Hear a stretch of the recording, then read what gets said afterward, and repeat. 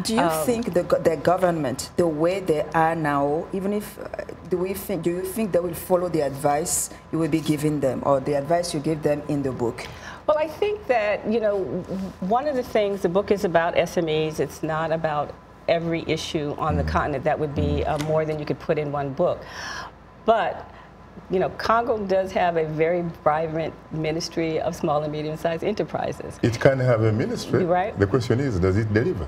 Yes, I know you the have minister. countries, for example, which have ministries of ethics and integrity. Sure, you're absolutely right. And implementation. Yet, at the end of the day, you find that they are probably more corrupt than countries which do not pretend to have a ministry. One thing is what is in the book and how people are applying it to reality. So we need to work on that as well to see, you know, to follow up with what is in the Constitution, what is in the book, and what is said. And what is implemented. Unfortunately, there is no democracy in Studio 52.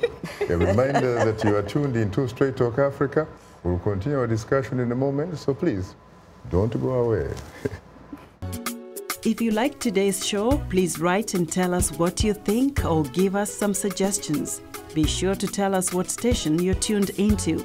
Our address, Straight Talk Africa, Voice of America, 330 Independence Avenue Southwest, Washington, D.C. 20237 USA.